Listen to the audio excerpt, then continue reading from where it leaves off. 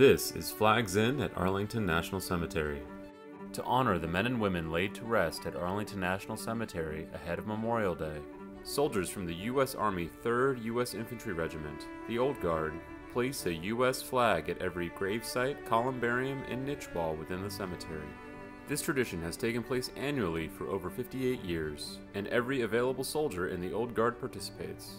Placing flags in front of over 250,000 headstones and at the bottom of about 7,000 niche rows takes a lot of time and preparation, but it's an honorable experience and one the soldiers look forward to every year.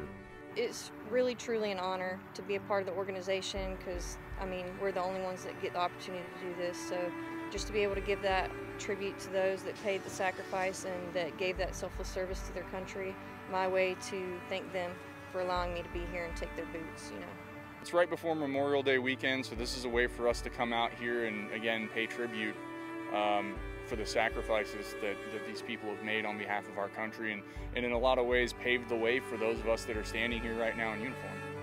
Their mission on this day is simple: honoring the service and the sacrifice of each service member who gave their life for our country.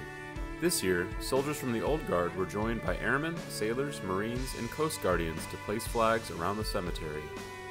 The mission to honor our fallen heroes continues Saturday, May 28th, with Flowers of Remembrance Day. For one day ahead of Memorial Day, the public is invited to honor our nation's fallen by laying a flower in front of the tomb of the unknown soldier. It's a rare opportunity to walk in a sacred space normally reserved for the sentinels of the Old Guard. For more information on Flowers of Remembrance and the National Memorial Day Observance at the cemetery, visit our website, www.arlingtoncemetery.mil.